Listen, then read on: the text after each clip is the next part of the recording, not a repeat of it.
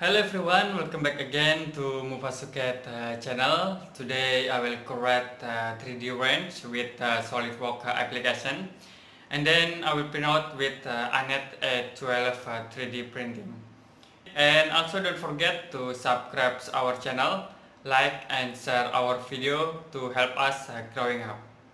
Okay, open your Solidworks software and I will use units in millimeters. You can click a gear icon, click document properties tab and click units and change into this option.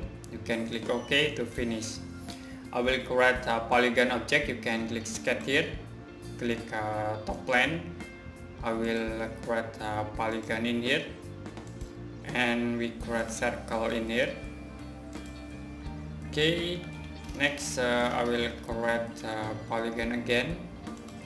We create polygon in here, and we create circle in here.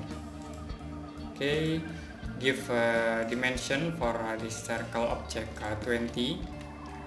Okay, and for this polygon object 6. This circle 20. And then for this polygon object 6. Okay, I will give a distance, start from this point to this point 70 and enter.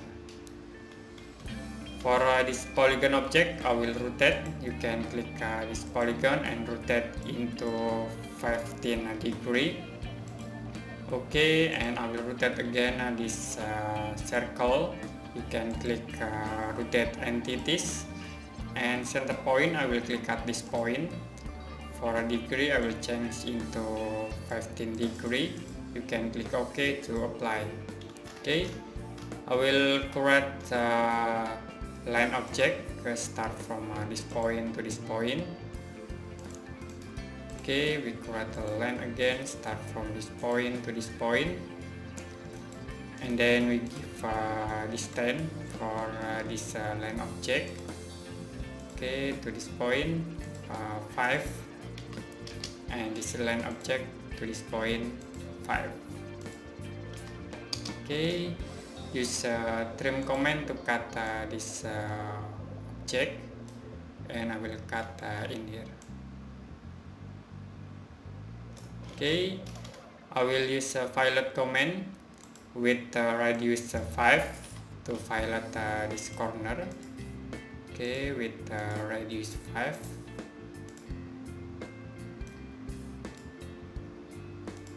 You can click OK to apply. And next I will create line. Start from this point. Okay, to this point. We create a line again. Start from this point to this point. Use trim command to cut this object. Okay, and we already create this to diskette range. I will convert this to diskette into 3D models. You can click OK here and click feature tab. Click extrude boss or base. Okay, I will extrude into 5 millimeters, and you can apply. Next, we fillet again this object. You can click fillet here. I will fillet for 1 millimeter. Okay, you can select this face and then select at the bottom here. Okay, you can click OK to apply fillet command. Okay, if you want to rendering this object, you can click render tools, and then you can click edit appearance. Okay, I will delete this selection geometry, and I will select into this object. Okay, now I will give plastic material and use a medium gloss. You can click this object, drop and drag into here. Click OK to apply. For edit scan, I will use 3-point beige. Okay, and then you can click OK to apply. Next, you can click scan illumination proof sheet to view the object. We will choose 1 rendering phase of this 3D model. Okay, I will click this option and you can click OK. Now we start to rendering this object. You can preview windows for rendering, and we're waiting for rendering this object. Okay, we finished rendering this 3D models range, and if you want to print out these models, you can go to the file and click print 3D. Next, I will save into STL extension. You can click save file. Okay, I will save into document and give a name here, range example. Okay, you can click save. Yes, and then I will open Cura application to selecting this 3D model. Okay, you can click open file and then search for range example file. I will click this and click open. Okay, and then you can click these models. We rotate in right axis into minus 90 degree. Okay, next for a print setup, I will set up into 220 for printing temperature and with bed temperature into 70 degree, and for print speed into 40 mm per second. I will click prepare for slashing.